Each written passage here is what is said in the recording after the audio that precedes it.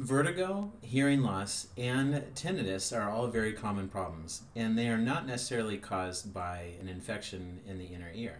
In fact, most of the time, these symptoms are not caused by infection. They're actually caused by a simple impingement of a very important nerve that actually carries the signal from the vestibule and the cochlea, which are the motion and hearing organs in the ear, to the brain. Its pathway, or the signal, comes through a nerve called the vestibulocochlear nerve, and that passes between the skull and the top vertebra, the atlas.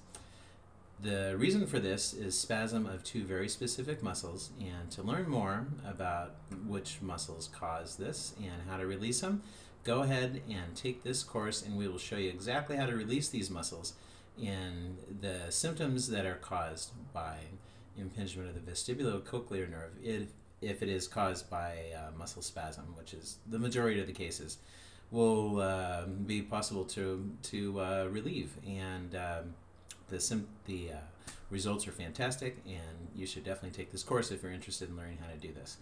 So go ahead and click the button to sign up, and we will see you on the other side, and welcome to the Releasology family.